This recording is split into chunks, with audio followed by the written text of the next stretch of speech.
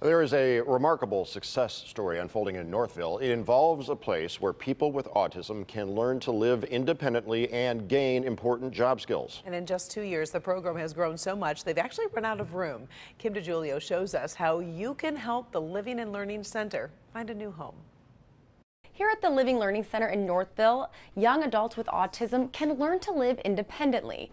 And over the last couple of years, this place has become so popular with families with special needs that now they need to expand. But they need your help. The Living Learning Center is about having a time when Malcolm gets a chance to be himself without having to be what everyone else expects him to be. It's been a place for Malcolm to go to learn, even after high school graduation. The programs I've done here are video modeling, the Teen Success Program, the Saturday Night Hangout, and art therapy, etc. The center focuses on the client's skills and helps them fine-tune those skills into jobs. Real marketable skills, working in retail, developing their artwork for sale, and it's real, it's concrete, it's something that's right here, right now. As you can imagine, a program like this is quickly gaining in popularity. And they're coming from everywhere, Groseal, Troy, Birmingham, downriver. And the reason is because there's nothing out there. Which is why the Living and Learning Center can no longer fit in this small house.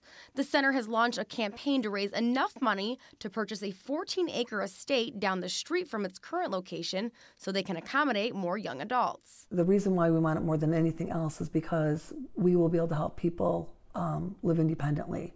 And I'm living this too. My son has autism, and it's what keeps us up at night. Every parent as a special needs child is thinking the same thing: what's going to happen when I die?